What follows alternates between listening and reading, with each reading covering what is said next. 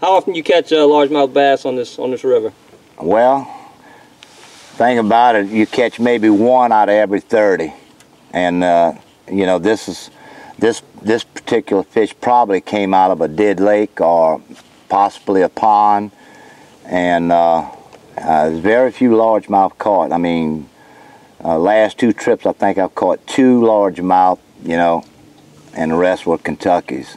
But this is a fine river fish. I mean, you won't get any better than this. Depending on the, you know, time of year, the humdinger spinnerbait is pretty much your go-to bait now. Topwater in the spring is really good. If you could catch the river clear, which you very seldom do, you know, in the spring you could really do well on the topwater. A lot of times these fish bite in the middle of the day. Like right now we have a full moon, and I like fishing, you know, put in about 9, and I'll catch my fish anywhere from, you know, that till 3 or 4 o'clock.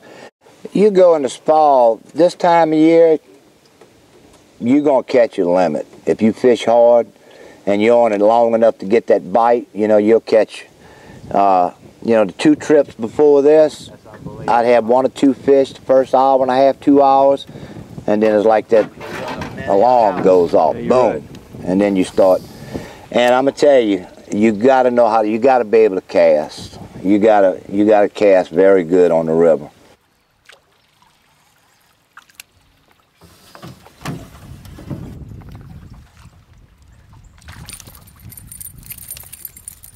T-top.